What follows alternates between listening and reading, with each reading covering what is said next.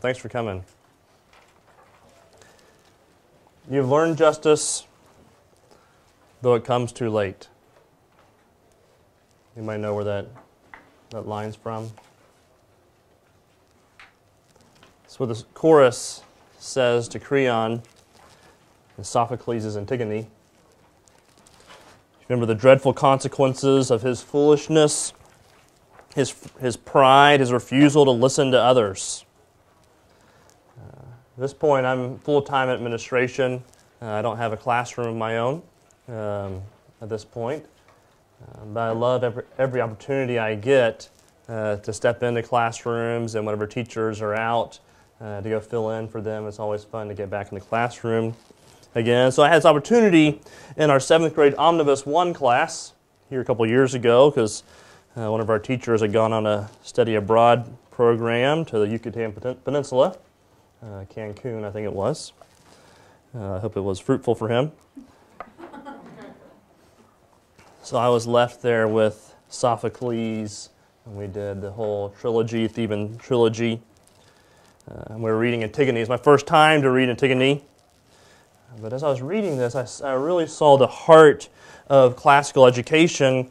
So as I'm there with these students, the 7th grade students, I, of course, jumped onto my proverbial soapbox and reading this line there, "You have learned justice, though it comes too late." I said to the students, learn justice. Learn justice. There is a time when it will be too late. Creon had failed to listen to his counselors, so I asked the students, I said, who are your counselors? Right, their responses were parents, yes, yeah. Teachers, yeah, that's true. You, hopefully so. I said, yes, this is great. Yes, these are your counselors, these people. But not only these people, but Sophocles is your counselor, and Homer, and Aristotle, and Augustine, and Thomas, and Milton, and Dante, and Tolkien, and Lewis. These are your counselors. That's why you're here, right? So you can sit in the presence of your counselors. And their faces fell. Another's head fell despairingly on his omnibus book. Of course, there were a few students who received this exhortation with delight, but most, upon hearing that Sophocles was their counselor, didn't take it quite as seriously as I'd hoped. Because the reality is that we are dealing with little Creons. They're refusing to engage their counselors, as we all have. We put these books before them, and like leading a horse to water, we plead with them to drink, but it is theirs to drink.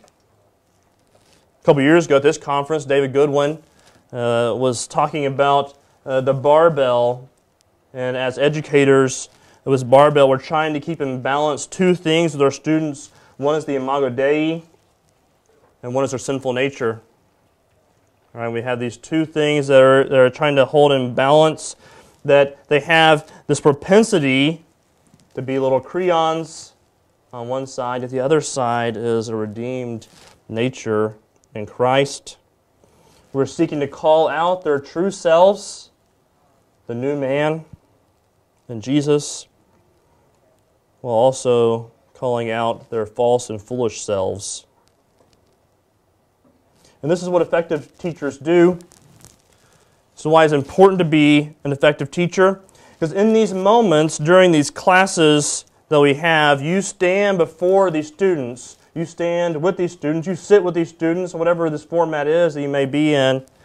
And you stand in the gap between Creon and Antigone, between the Cyclops and Odysseus, between Grendel and Beowulf, between Goliath and David, and most importantly, between the powers and principalities of darkness and the Lord Jesus Christ. I think most of us recognize that the change that we hope to see in our students, for them to make this movement to embrace what their counselors are saying, to heed their advice, to listen to them, to seek justice, is something that we must do ourselves first. Are we listening to our counselors? Are we seeking justice ourselves?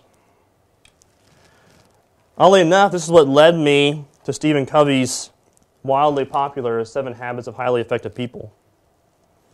When I picked this book up a couple years ago, I was very skeptical of the value that would come from such a book, but I figured it was worth giving it a shot.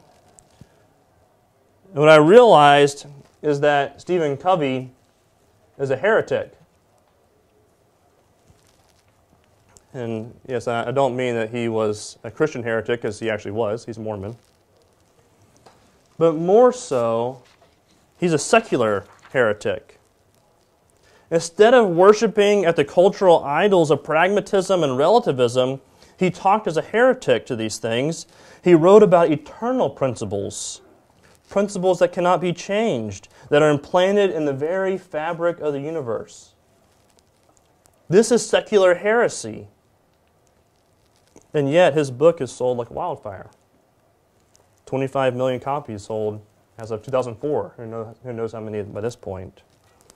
Instead of a quick fix book, this book challenged me to see my own propensity to be Creon.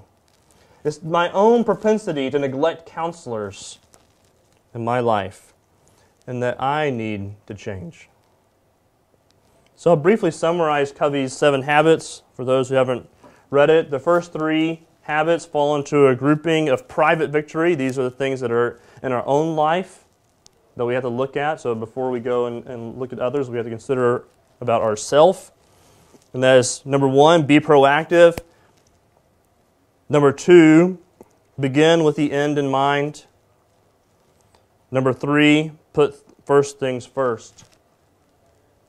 I'm sure a quick Google search could come up with these 2 if you need a reminder. The next 3 are the public victory. So number 4, the 4th habit is think win-win. It actually develops it as win-win or no deal. This is one of my favorite principles, actually. It becomes very helpful in administration. Win-win or no deal. Number 5 is seek first to understand, then to be understood. Number 6 is synergize. And the last is the process of reviewing and renewing. He calls sharpen the saw. So I want to use this 7 habits as a launching pad to jump into this discussion today. And what we're going to be talking about, of course, is effectiveness. And when we're talking about effectiveness, I mean effectiveness and productivity. I'm going to use those interchangeably. I think they mean essentially the same thing. Matt Perman wrote a book called What's Best Next. Anybody read that book?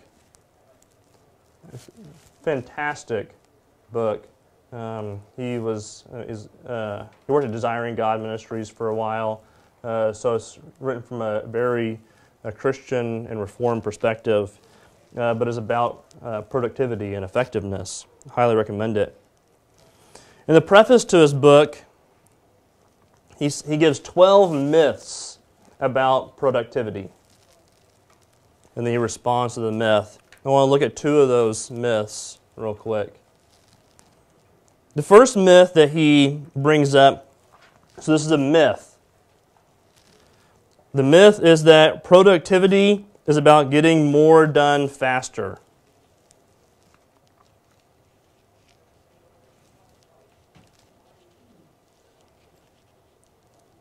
And when I say myth, I mean that in the non-classical sense. I mean it in the sense of something that's not true.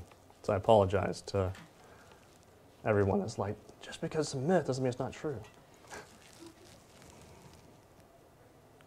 His answer to this, he says, is when most people think of productivity, they actually think of efficiency, getting more things done faster. While efficiency is important, it is secondary. More important than efficiency is effectiveness, getting the right things done. Peter Drucker says, "Nothing is less productive than to make more efficient what should not be done at all." Nothing is less productive than to make more efficient what should not be done at all. So when we're talking about effectiveness or productivity, we're not talking about the same thing as efficiency, though they can be related. The other myth that he brings up is that productivity is best defined by tangible outcomes. All right, so that's not necessarily true. Productivity defined by tangible outcomes.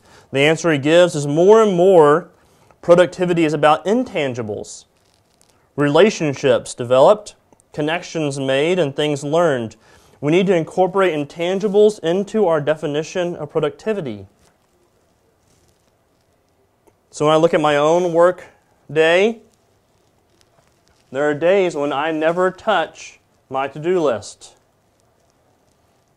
Right, which at this point has moved mostly from being a handwritten list to some kind of app or a program on my computer that has a little badge icon that starts coming up with the number of things that I've missed for the day. And as it gets up to 55, 56, 65, 66, whatever, these things keep on adding up, right? And it's easy to look at these badges that are coming up and reminding me of all the things I haven't done and think I haven't been productive. But that's not the case. That's not what productivity necessarily means.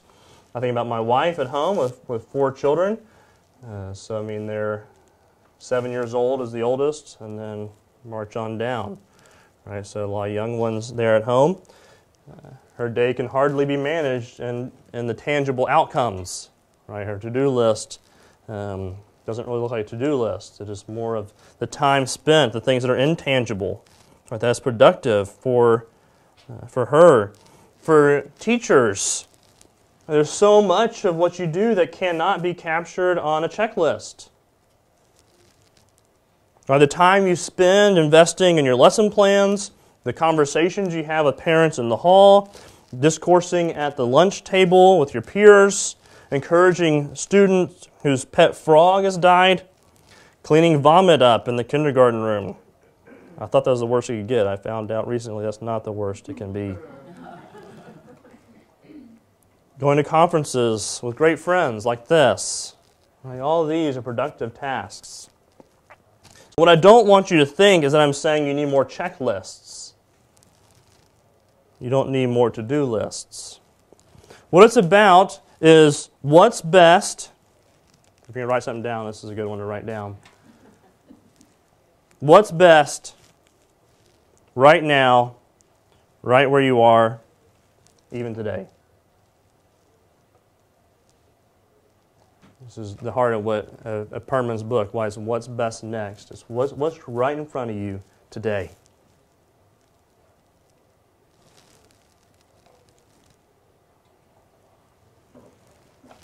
Using Matt Perman's definition, he calls gospel-driven productivity. Gospel-driven productivity. The essence of gospel-driven productivity is we are to use all that we have in all areas of life for the good of others to the glory of God. We are to use all that we have in all areas of life for the good of others to the glory of God.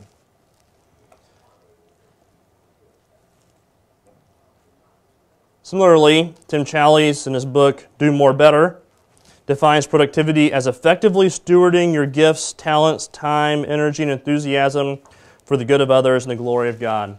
Tim Challies' book is also a great little resource. It's much shorter than Matthew Perman's book.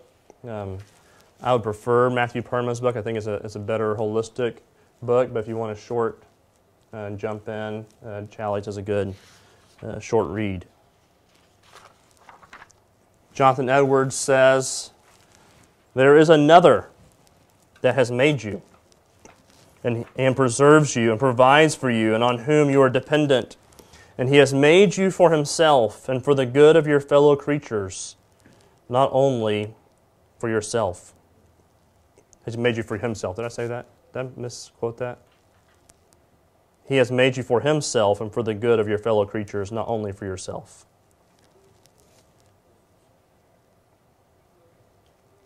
John Piper and Don't Waste Your Life. Ever read Don't Waste Your Life? It's a great condensed version of Desiring God and about half the books he's written. It's always good. He says, aimless, unproductive Christians contradict the creative, purposeful, powerful, merciful God we love.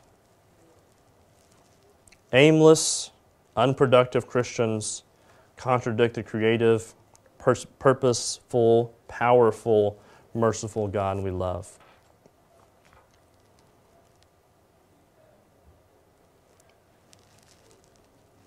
Keep in mind, we're talking about being productive is not completing checklist or to-do list.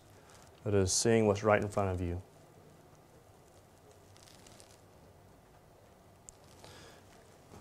For the remainder of the time, I'm going to mix some of Doug Wilson and Stephen Covey together. Another great resource I think probably everybody here has read, or most of you have read, is the John Milton Gregory, 7 Laws of Teaching.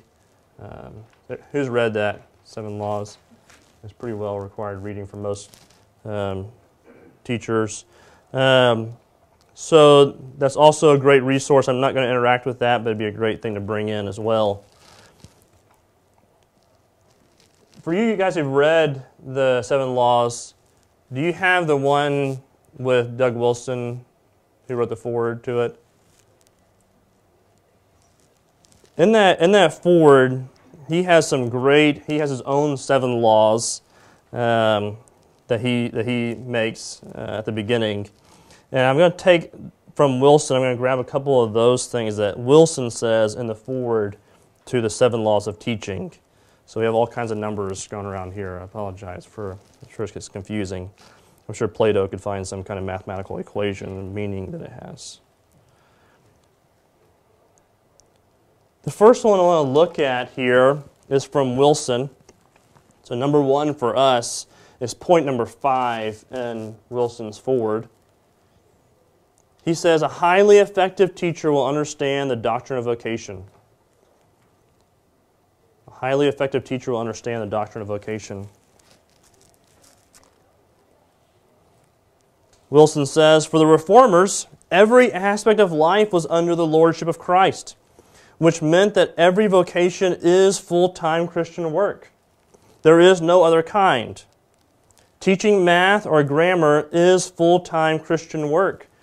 Famously, Martin Luther says, a cobbler, a smith, a farmer, each has the work and office of his trade, and yet they are all alike consecrated priests and bishops. And every one, by means of his own work or office, must benefit and serve every other. I'm not really into the mystical view of calling or vocation, in which we might try and search for this nebulous idea out there of what I might be called to one day. I'm not really into voices or feelings of such things. I am more into the incarnational, basic place that we find ourselves in this world. I think this comes from when I look at myself as a married man.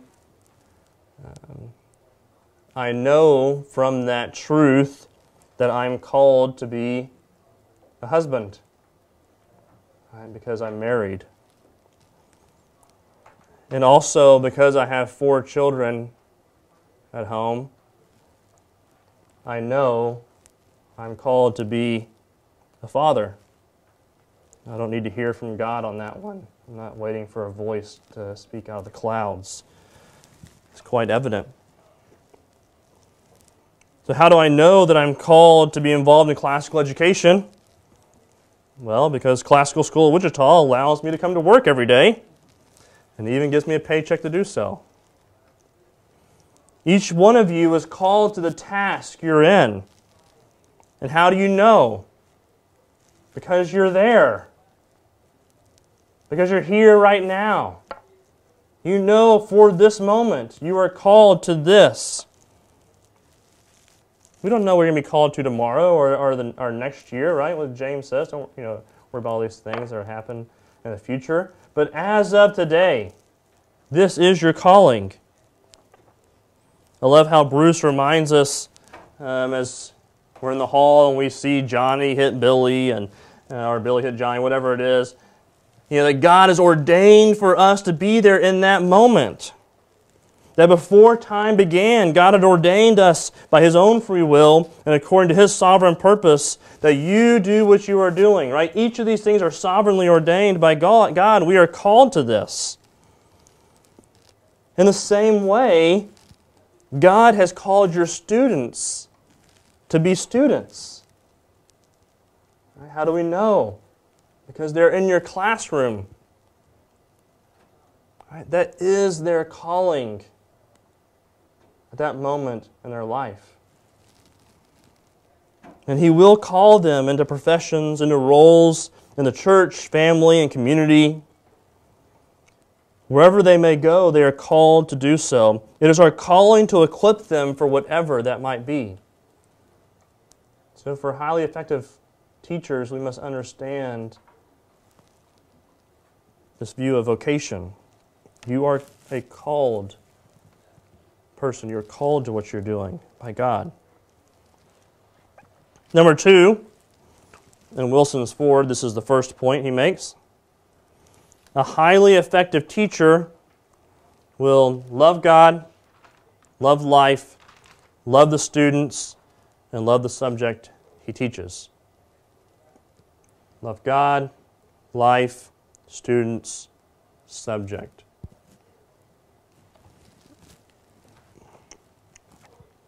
He says, Jesus taught us that when the process of education is complete, the student will have become like his master. Ineffective teaching occurs when no student wants that unfortunate result to happen to him. The student becomes like the teacher. You know that you have been ineffective when the student regrets that happening. He continues, this is what true teaching is. This is good stuff right here.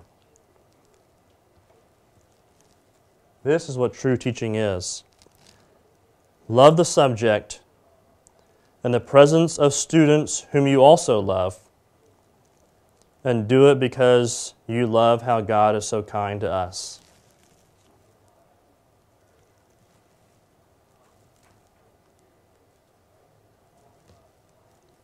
Whenever we hire at CSW, the main rubric for hiring, love Jesus, love students, love your subject. We talk about it quite a bit. Love Jesus, love students, love your subject. If any of those are missing, don't apply.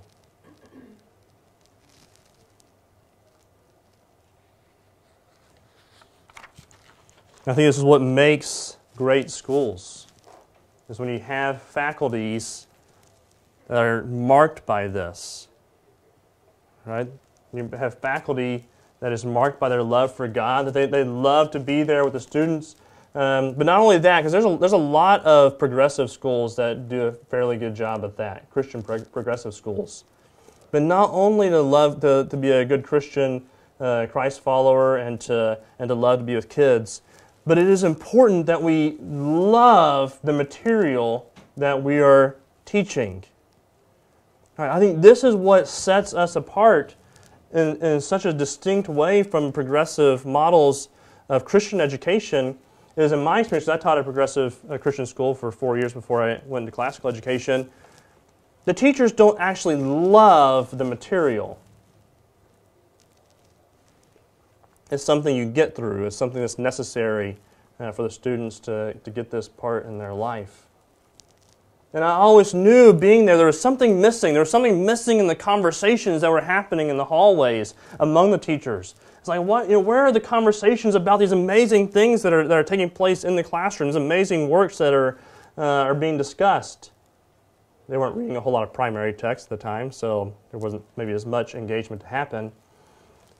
I knew whenever I came to CSW that there was something so different, because the faculty, not only do they love God and love students, the conversation overflows out of the classroom. Right? And then the teachers at the lunch table are having the conversation. The great conversation continues to happen, right, about all these ideas. Whenever we sit down at lunch in CSW, it is always theology, philosophy. These kind of things are taking place. It's rarely about, oh, can you believe what so-and-so did? Can you believe what so-and-so said? Right, those are the conversations that drove me mad. Where I was before, all the conversations among faculty seemed to just be so trivial. We must be in love with the great things, the great conversation as well. Number three from Wilson, a highly effective teacher will understand the profound differences between methods for teaching and principles of teaching.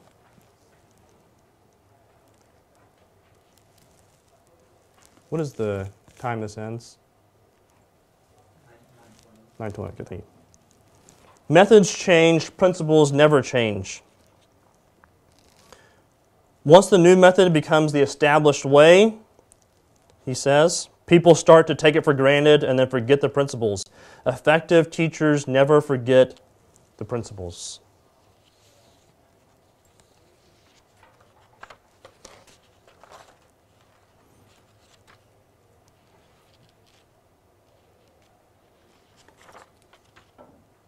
I'm going to skip over this section from Covey. Covey has some great things about principles. I'm going to skip over that. I'm going to hit this last point that he says, though. One of the things that Covey says about principles, he says, as we continue to grow and mature, we become increasingly aware that all of nature is interdependent, that there is an ecological system that governs nature, including society. All right, this is coming from this person who is speaking to business leaders about the principles of running their organizations. But this is the same thing that we preach in our liberal arts schools, right? Our classical schools. Particularly as Christian liberal arts educators, we hear this and we think, well, yeah, duh, of course everything's interrelated. Right, there's one God who created the entire universe, right? The unified existence of all things. So there are principles that govern reality. As teachers, we must stick to the principles of teaching, right? Not just the latest trends or methods of teaching. I think this is what's so brilliant about John Milton Gregory's 7 Laws. You read it and you're like, yeah, of course this is true. Can anything be more obvious? Teacher needs to know the information. Yeah, of course. But, yeah, we do need to be reminded of those things sometimes, especially when you realize how far away we've gotten from that in modern pedagogical methods. Right, back to where we were before. So number 4 of the 5 points we'll end up making here. Covey's habit number 2, begin with the end in mind. Begin with the end in mind. What is the end? What is the telos? What is the final cause?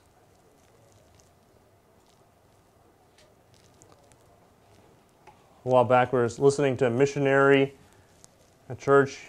I think most of us experience this when they come back from wherever they may be overseas, and they are sharing about their experiences there and the things that they've learned and the things that they're doing. And it occurred to me listening to this missionary, this is our goal. This is what our goal is. This is the end of what we are doing. We are creating missionaries.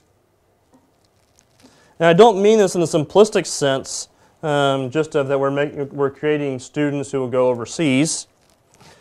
I don't even mean this in the sense that they'll pursue careers just for the sake of sharing the gospel in those places, or strictly as a platform for that, which, of course, these are good things. But more than that, our goal is that in every endeavor, in every action, every thought, that they are seeking to glorify Christ and to make Him known. In every act, in the entirety of their being, that their eudaimonia, is that a term that you guys are familiar with? Eudaimonia, this is a classical term for the good life. What is the good life? What's the vision for the happiest life? So this is the question the philosophers are always seeking to answer. What makes life? What's the happiness of life? What is the eudaimonia?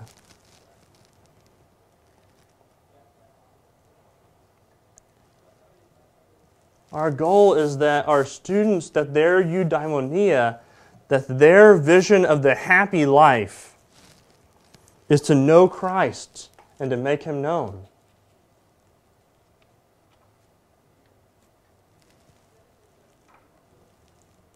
And after reading all these books and studying all this grammar and taking in all this math, that what makes them happiest is Christ and making Christ known. Not as an attachment, but all throughout, right? That the entirety of everything they're learning is bringing them closer and closer to that idea. That the Justin martyrs of the world might be confounded. Eusebius says in his church history, May what Justin Martyr says of the Christians there in his time, this is as he is talking about his conversion to Christ, may this also be said of our students.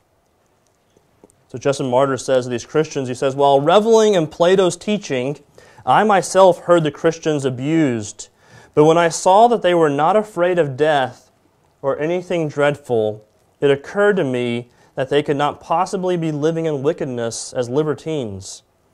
For how could a hedonist or a voluptuary who enjoyed devouring human flesh greet the death that would deprive him of the objects of his lusts? Would he not instead try to prolong his present life by all means and elude the authorities rather than surrender himself to certain death? Justin Martyr is blown away, right? Anybody was in the talk yesterday talking about Augustine in the same way as he loses his friend. Right? He realizes that he's enchanted by this Manichae heresy, which is essentially a distorted form of Platonism, trying to mix with Christianity.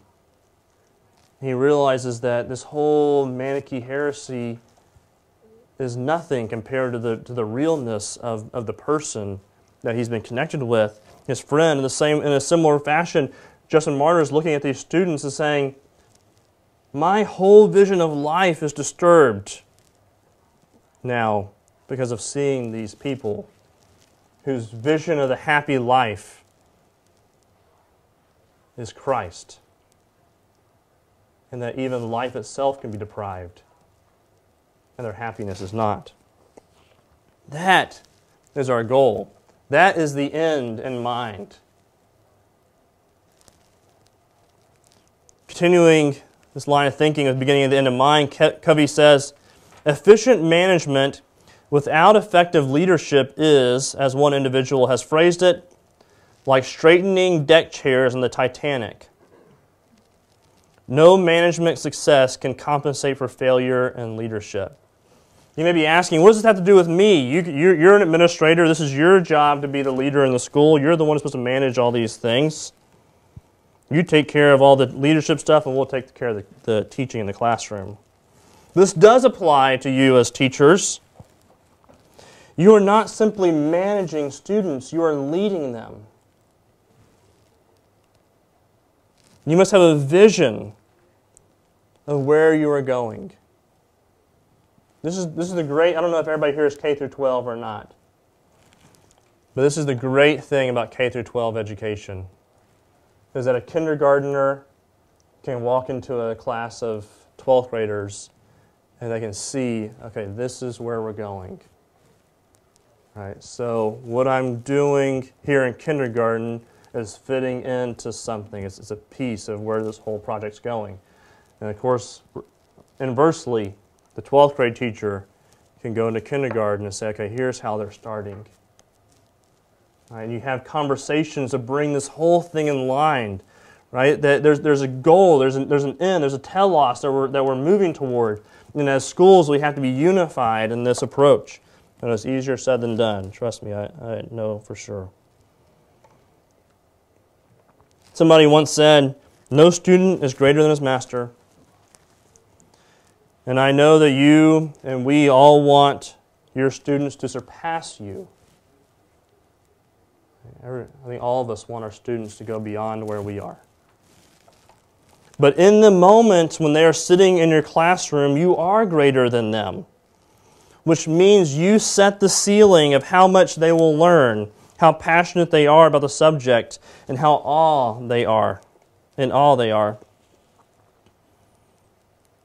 yes, of course, not all students are going to be so super excited about everything, and you cannot force them to drink from the water to which they are led, but you certainly can lead them to inferior watering holes.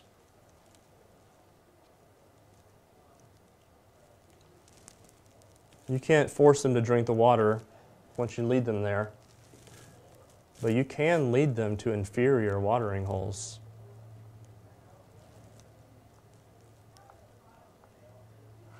And that's the teacher's fault. On one hand, you have the ability to turn Moby Dick's ocean into a puddle. Tragic. Right? This is modern education.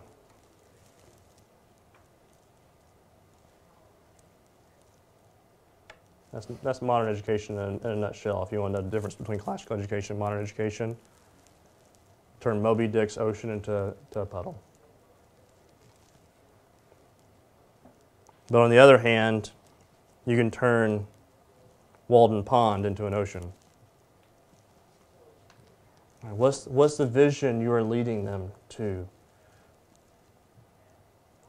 Are you creating a ceiling that's so low that they're going to hit up against it and they're going to be done?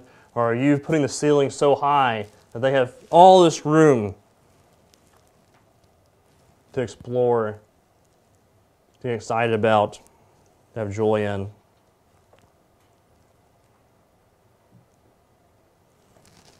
Number 5, this is Covey's habit. Number 3,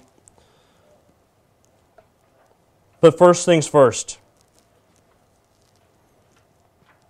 Put first things first. While leadership decides what first things are, it is management that puts them first, day by day, moment by moment. Management is discipline carrying it out. I love this. Leadership decides what first things are.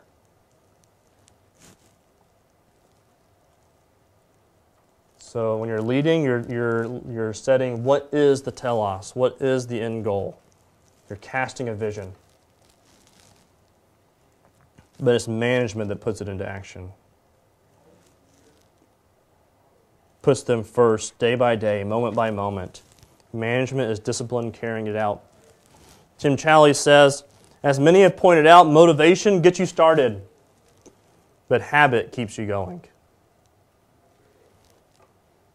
So you need to use those high times of motivation, high motivation to build habits and to embed those habits in a system. That way, when motivation wanes, the system will keep you going. So hopefully the conversations that you guys have been having yesterday, this morning, that you're walking over to this session, hopefully it's reignited a spark in you, right? It's a fresh motivation. Take advantage of this time. Take advantage of the time when you feel refreshed and you feel excited again about these things. And create a plan. A plan to build habits. Create a liturgy that will carry you day to day, putting first things first, because the excitement will wane.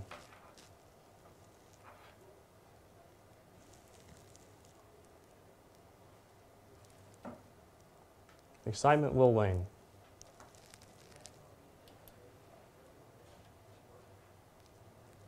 And if this is true of us as teachers, how much more is it true of students?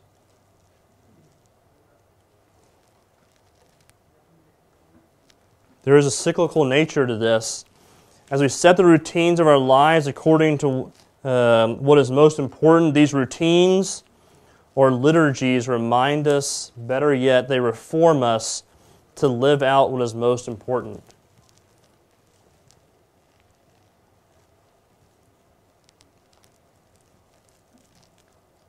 And some of you may be familiar, when I'm using this term liturgy, this is becoming a fairly popular term in the classical education world, for creating these habits, these processes that day to day are in place, that even when we don't feel like doing something, are structurally reminding us and our students of what's important. Right? This is what happens. I don't know who does like Pledge of Allegiance at their schools. But it's a perfect example of what liturgy is. Right? It's amazing how our modern education system says, oh, no, you don't want to keep on repeating things over and over again because then the students lose, they don't take it seriously anymore. But no, that's not true. Right? Pledge of Allegiance is a pretty good example of that. Right? There's something about doing it over and over and over again. And then whenever you get, you go to some event, and there's thousands of people there, and they're all doing it together, where it's like, wow, this is an amazing feeling. It kind of overtakes you for a moment. You're like, why do I even feel this way? I'm not even sure why I feel this, but there's something in me that feels this way, right? It's from doing this over and over again. What are we doing in that same vein? I'm not here to advocate for saying the Pledge of Allegiance. What I'm advocating is, what are we doing in that same vein? What are those same liturgies that are in place day after day after day that are ingraining in our students what is true and what is valuable? James K. Smith, in speaking of the power of practice in his book Imagining the Kingdom, says that formative power of practices, communal embodied rhythms, rituals, and routines over time quietly and unconsciously prime and shape our desires and most fundamental longings. Later he says, ritual is the way we learn to believe with our bodies.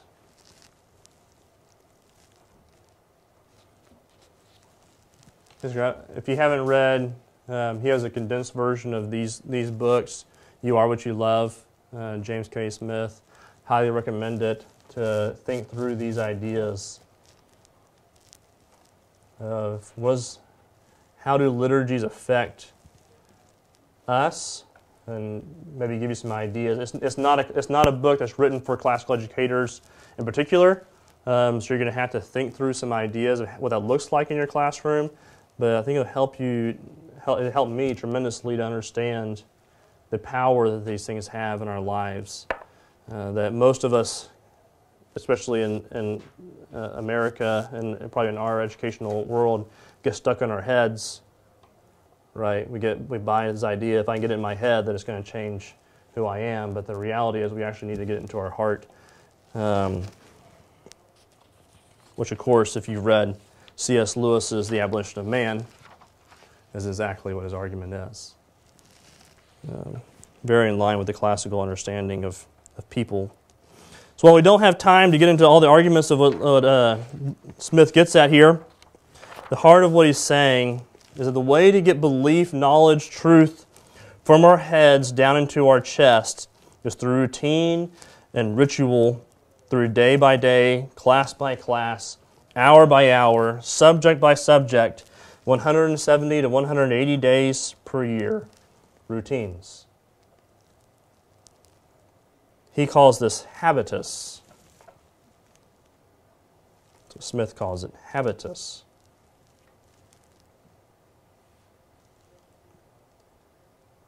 Which reminds us that in Covey's 7 Habits, we may not be as far from the kingdom as we think. So in conclusion, why do we want to be a highly effective teacher, putting these things into practice? Because in the end, every knee will bow and every tongue will confess.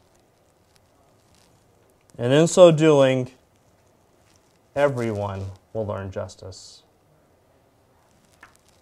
Grendel and the Cyclops and Goliath and the principalities and powers of darkness and Creon. But at that point, it will be too late. May we do everything in our power to stand in the gap for our students. Thank you for your time, guys.